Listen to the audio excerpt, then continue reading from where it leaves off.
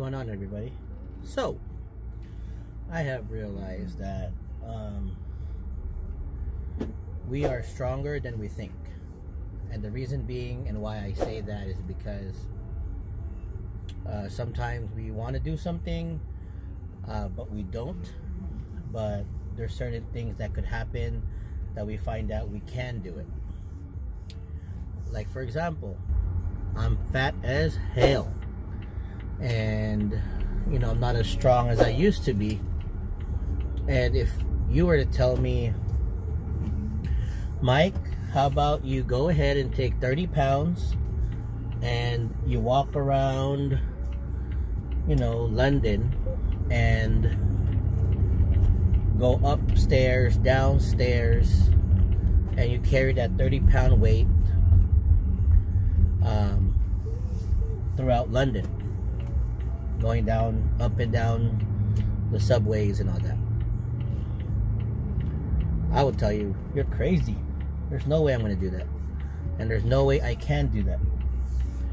And then, obviously, as you guys know where I'm getting at, that 30-pound weight was Christopher.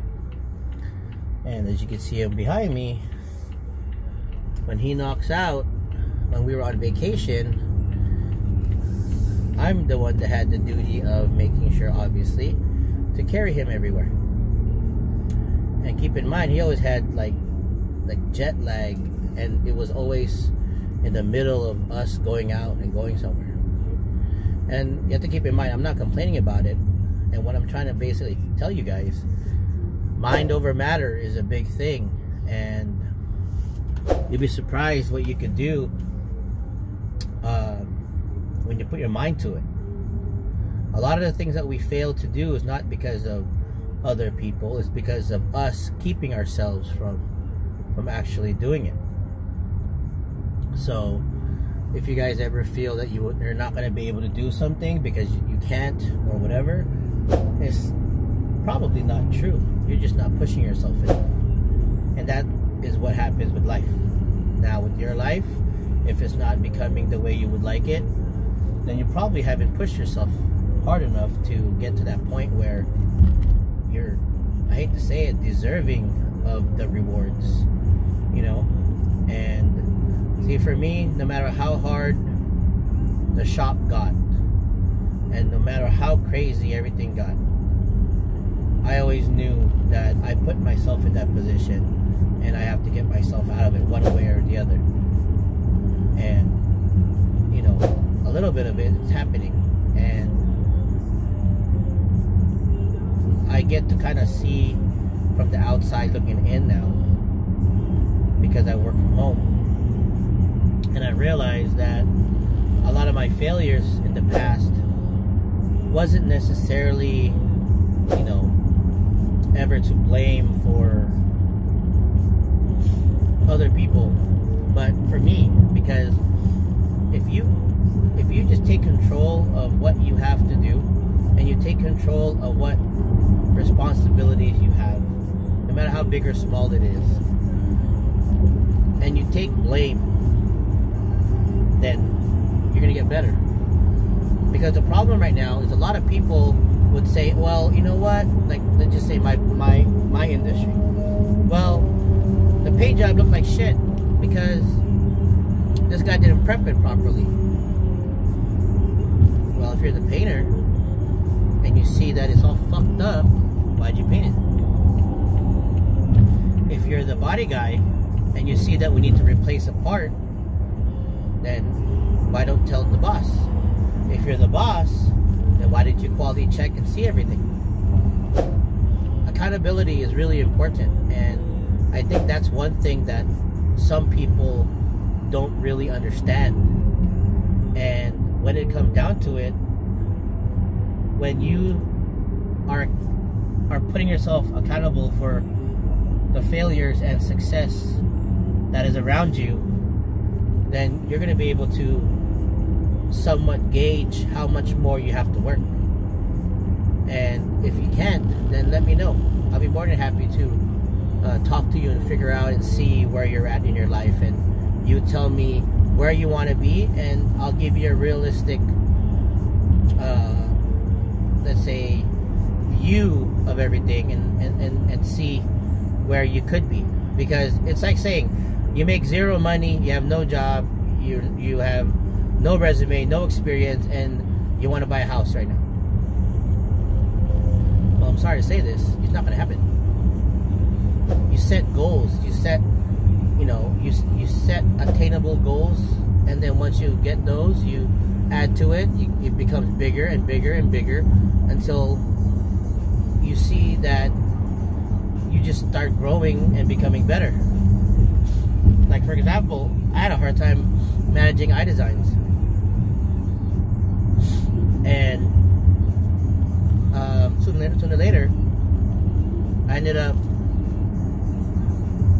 I don't know, I kept adding businesses and stuff I wanted to do, and I had a hard time managing all of them. So I went to the basics, and one thing led to another, and I adapted, I got better, and money started coming in, and then here we are now, and I feel that I could micromanage a lot of businesses or concepts or items without hesitation, I guess. And that's for everybody. Everybody can do that. You just don't know that you're doing it, because sometimes you're doing really good at certain aspects of your life, but you're failing in others, and you don't realize the things that you're really doing well in is because you figured out the way to make that work, and all you got to do is figure out how to make the other stuff work, and there you are. You're gonna go ahead and move forward.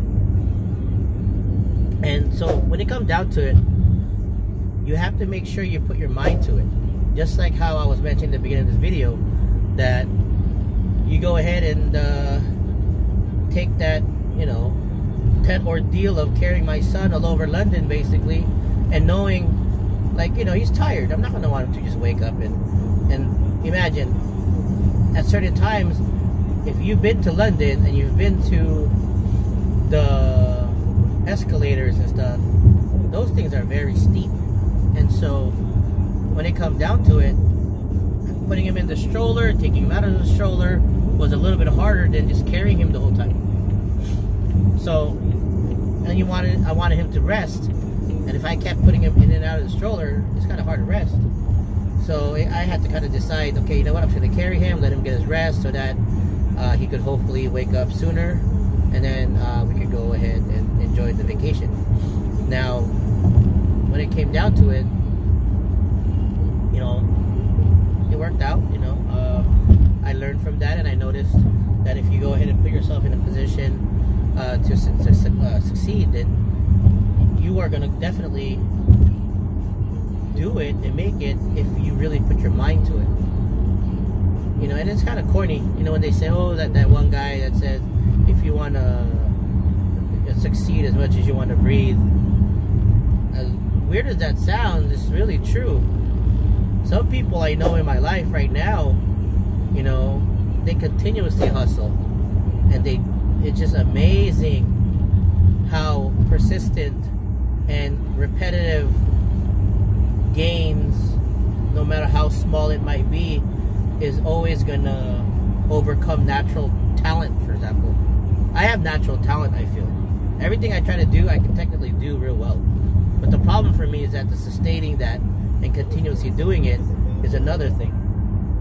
So I made sure that I hired people that could sustain and keep the repetitiveness, the everyday to-day life grind, while I obviously build and continue to build for everybody. Because for me, it's hard for me to keep building and building. You know, Thomas does that, and I appreciate that. Eddie and Manny continuously do cars every single day. Me, I can't do that. I did that before, I guess, with iDesigns, when I used to do cars every single day, day in and day out. And I think the reason why I can't do it now is not necessarily that I can't, is that I really don't want to build anything where I'm stuck at my business. I want to make sure, like, for example, my guys got COVID. One of them, two of them got COVID, not at the same time. You know, what was my protocol? Oh, You have symptoms. Okay, sad to say, everybody go home. You all get paid.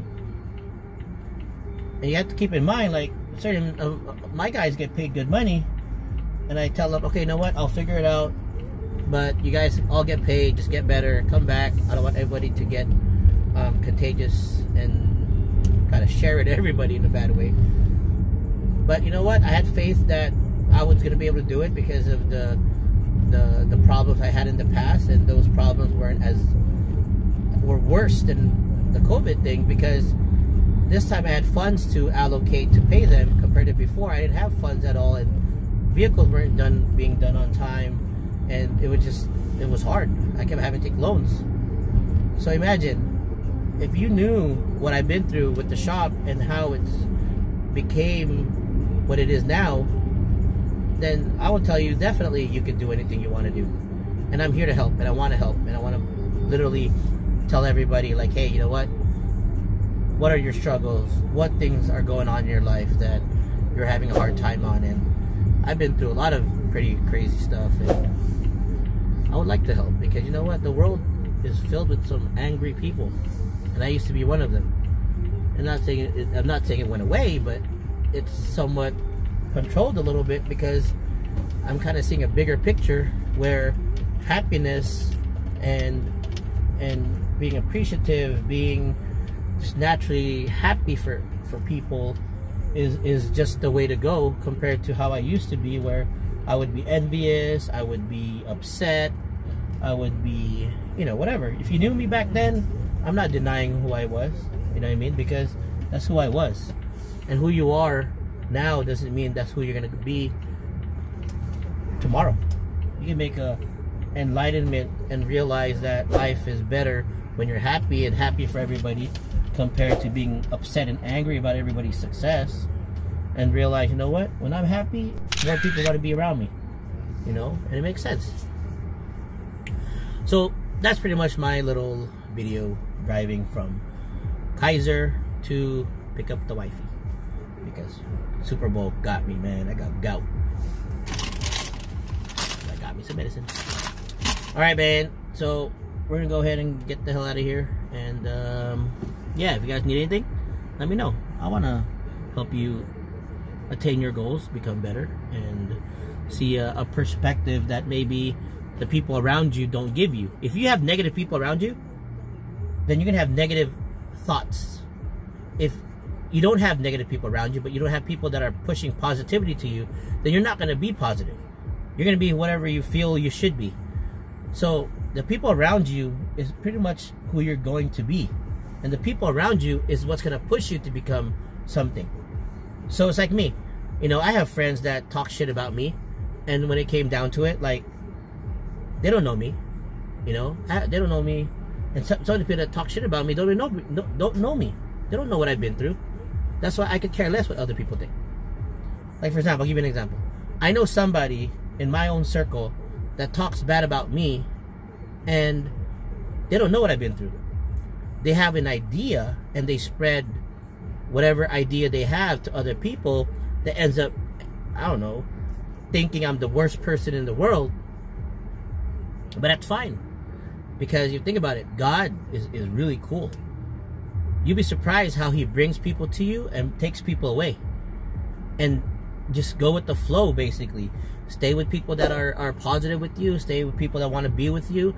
Because at the end of the day, you also have to be able to be alone and be happy. Because if you always need to be around a group of people, then it's hard when you don't have those people, right? So also be confident to be alone. You know, sit down at a bench and just watch everybody pass by and chill. That's also good. So yeah, going back to that whole talking shit thing, it is what it is. These people will talk whatever they want to say, and then certain people are going to believe them. And I don't really care if they believe them, because I don't. They don't pay my bills. They're not my immediate family. They don't know the hardship I've been through. They're talking what they want to talk and spread. Because now what they're doing is they're clearing the field, as I call it. They're clearing the field of the people that shouldn't even be in my life. And if you feel that I'm talking about you, well, probably because you are talking bad about me. And I forgive you, because I used to hate people. Trust me, people know that's been around me. If I don't like somebody, if I hate somebody, I make it known. I'm not gonna talk shit behind your back. I'm gonna tell people, because I know if that person finds out, I'm gonna know that they found out. And then they have two choices. If I talk bad about you and you heard it and you don't like it, you have two choices. You come at me and say, Mike, did you say this? I'm like, yes, I said that. But this, in my defense, I said that because of this. And you're an adult, you take it for what it is, and then we move forward. You respect the fact that I have thoughts about you based on other things I've read or I've heard, I've seen. Then if I'm wrong, I'll accept it and I'll become better, because now you've taught me something. But when it comes down to it, people feel like they have to be in a certain group and only be that way. No. I have friends in almost fucking every little anything, because I know how to adapt. I know how to become who I am with anybody that's around me, because I don't need to conform. I don't need to be in this group only because I feel comfortable in this group, because this group is basically who is just I guess you could say that is comfortable with me. No. I can be in any group. Leave me in the middle of the street, I'll find a friend, you know. I'll find a 5-minute friend, as I call it. So, guys, this video is basically everywhere, but end of the day, I hope you guys learned something from it. And if you guys have any questions, comments, or concerns, or if you feel I'm talking about you, then call me. Let me know. You'll be surprised, you know. That pissed off Mike that can't be talked to is not really there no more. Who do you have now is the one that changed because of this bad boy behind me. The guy right there, he changed my world. So when it came down to it, it made me a better person. And if you are in the thought process of becoming better, and you want to learn and become better, and maybe we could learn together and build a business, I don't know, let me know. Like I said, I gotta go. I'm in park right here in front of my wife's work for like 5 minutes now, and she's waiting. So alright guys, we'll talk soon.